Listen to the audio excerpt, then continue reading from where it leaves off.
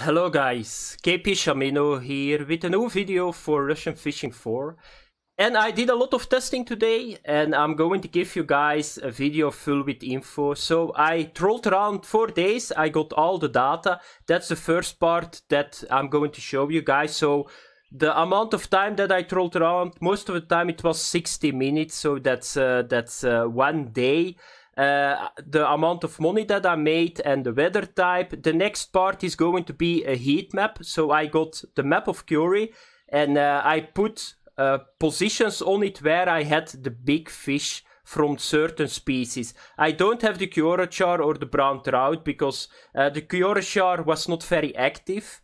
Brown trout, I didn't fish for it. I only fished with the snatcher and with the dodger crank because it was always the same. So if you do testing, you need to take 2 lures and you need to keep using those lures. Otherwise, you don't know what is influencing the bite. Now I can say to you guys, there is a correlation between the bite and the weather. It was indeed how it looks and how a lot of people think that it works here. The colder, the better the bite. But that's not really true because if you go under a certain temperature, the bite goes down too. I had the best bite on 8 Celsius a day. But that was something funny that I saw. If it goes higher, on the warmest day, I had 2 of my 3 Kuori chars. So I think that the Kuori char is getting active and it's a little bit warmer. I cannot say it yet. We will know it if I do some more testing. I will make an extra video about the Kuori char because it's not in it here. Because I simply didn't have enough to put it in this video. So that's it a little bit, guys. So now we are going to start with the data and then it's the heat map and then a little bit how you need to troll around, what I used for the setup. And yeah, that's what you can see in this video. Okay guys, the first part, so my 4 testing days and what did I made. So you guys can see, first you got day 1, 75 minutes that I fished. 273 currency, 7 Celsius, cloudy, 3.6 meter per second wind. I forgot to put the kind of direction the wind was going. Maybe that can influence bite too. Day 2 was 60 minutes, 450 currency, 8 Celsius and was sunny. So that was the best day that I had, 450. It was a lot of bites. It was active the entire day. So maybe 8 Celsius is like the best temperature that you can have. And sunny. That's very strange because I always thought cloudy or partly cloudy, but that was the best day, 1.9 meter per second. Day 3 was 60 minutes, 302 currency, 8 Celsius, partly cloudy, 1.1 meter per second. And day 4 was the worst one, 60 minutes, 192 currency, 11 Celsius. It was a lot warmer. It was a sunny day, 1.4 meter per second. But I had Kuori char on that day. 2 of the 3 I had on that day, so therefore it's maybe possible that they bite if it is a little bit warmer, but you guys can see it. What I see, maybe I need to test a little bit more, but it seems that sunny 8 Celsius is good. If you go lower than 8 Celsius in the day, the bite goes down. It was still a cloudy day and not a sunny. But yeah, you guys can see it. 8 Celsius sunny was the best day that I had, almost 400 currency. So what is the conclusion then? So time fished 75, 60, 60, 60 is 255 minutes. Money, I counted all the monies up. Then you got 1182 divided by 255. That's how much you make for every minute that I fished. It was 4.6. Multiplied 60 to get it back to hours is 278 currency for every hour that I made trolling around. Is that bad?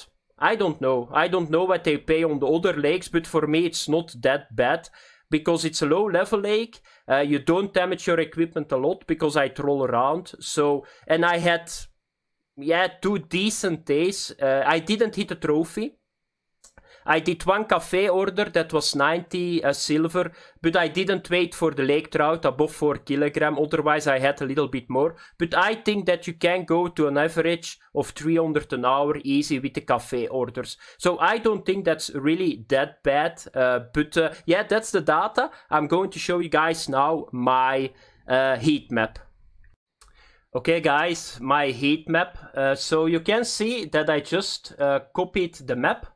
And then everywhere where I had like a big fish of the lake trout, rainbow trout, the savan, the pike or the arctic, I put a circle around it. So you guys can see that the lake trout is green. So you got a lot of active spots for the lake trout. That you can get big lake trout, but that you can get most of the time a lot of fish too. Then the big rainbow, you guys can see it, it's here on the 50-meter one. It's only one point that I had. The big savan, it's over here too, that's the black one. Then the yellow one is big pike, 10 meter. There I lost my lure too on a big pike, and I had so much pike on that area. So you guys can see it's on the 10 meter here, the yellow. So you can decide for yourself. Pike doesn't pay that bad. But the main problem is, because we are not fishing with steel leaders, the main problem is if you need to fight it longer, then like a couple of minutes is going to bite through your line. You can decide it yourself. I had like maybe 100, 150 currency on the pike alone. I went for it, so that's not that bad. Then you got the Arctic, only one very good spot, a very big Arctic. In the past it was a little bit more active spots. It's when you come from the 50 meter and you go a little bit shallow. So that's when I got it. So you guys can already see a kind of pattern in trolling. But here is the heat map. Be sure that you go over the areas that I put out. And now I'm going to show you guys my setups. And I'm going to show you guys on the map how you need to troll around. And some things that you need to watch if you troll in this game. Okay guys, to end the video, I'm going to give you guys how I troll around. So you saw on the heat map all the spots that you need to do. So what do? I got two routes that I take. So first of all, I go to the 7.5 meter. I go all the way to here. And then I'm coming back to this place, because this was active here, it was active in here. Then I go through the 50 meter and then I can choose. You can try to go here, just on the edge of the island, and go back to this position, or you just go in the deep hole to the 2 meter position, and then you do a turn to the left, and then you can try what you want. You need to have a look a little bit what is active. I most of the time do a big route around, and then I come back and I take the 10 meter one. So it goes like this. I will show you guys it.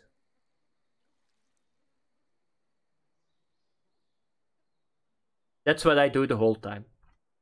So I cannot say more about that.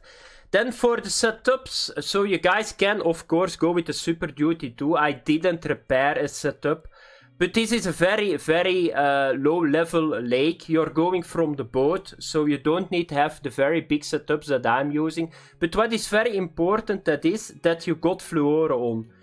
I would take 19.1 kilogram or under it.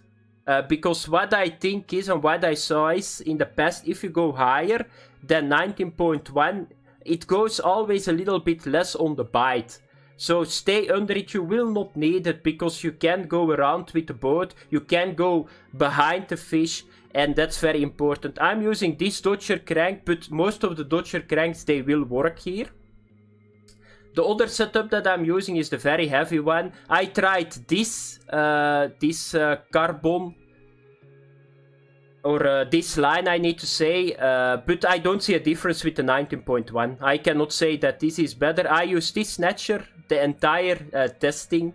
It's a very heavy setup, but you don't need to have it. You can have the heavy duties here. Be sure that you got fluoro, 19.1 or under it, and use a snatcher or a Dodger. That's all what you need to have. Then for the trolling, and that's very essential. So how do you troll in this game? And I will show you guys it. First you need to buy a license. Be sure that you buy more than one. That's very important, otherwise you're going to be fucked if you got a very big fish on. They renew automatically if you got an extra one. But you always need to remember, if you got a very big fish on, it's possible that the fish is going to take some time. And I'm going to put the audio off. I totally forgot about the sound of the boat. So that was a little bit a mistake, but I'm going to put the total of. That's a pity because you cannot hear everything. So first of all, you need to start rolling. You can see it at the right what you need to push. And the first tip that I want to give you guys is never stop the boat. Never do that. You always keep moving. You can steer around in this game with the rod in your hand because you're a magic wizard. So you can steer around with the rod in your hand and you cannot stop, because if you got a fat one on and he's going away and you cannot keep him with you, for the guys that are using low level equipment, you will lose him. That's how it works. Or you need to have 400-500 meters of line. Another thing that is very important, always put the friction on that you got only yellow tension. Don't go in the red because you will lose fish. So just yellow tension. That's very easy. Another thing, very important, put your speed on 50. Push R and put it on 50. Because you're going to reel in a lot of times just by the real speed that you are using on that moment. Don't throw too far. So this is enough. The further you throw out, the longer it takes you to... why is this rod? Yeah. So the rods are on different positions. So rod 1 is on number 2. I don't want that, to be honest. Can I still switch them around? No. Oh, come on, game. Are you joking? Yeah, okay. That's not really a problem. But yeah, this is now rod number 1. So what you need to do now is very simple. Now you just roll around the entire time. You just have a look to the rods if they bend. And this is the most beautiful sound in the entire game. So if you hear your reel going, that's like bzzz the whole time. And I already had it a couple of times now. I didn't have the luck to get a trophy in. But I already had it a couple of times. And yeah, I cannot play like this, to be honest, because I'm always going to pick up the wrong rod. So let's get him out and let's get him in again.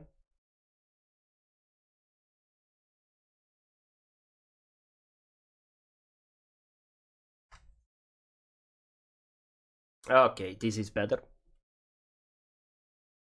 What I'm going to do now is, so we are going to turn in the 50-meter hole. Let's have a look that I can get the fish. And yeah, that's the end of the video, guys. I cannot say more to you guys. So be very aware that you know where you need to go. Be very aware, speed of your reel maximum. Don't stop the boat, never, because sometimes you need to go behind the fish and you cannot get the boat back in action.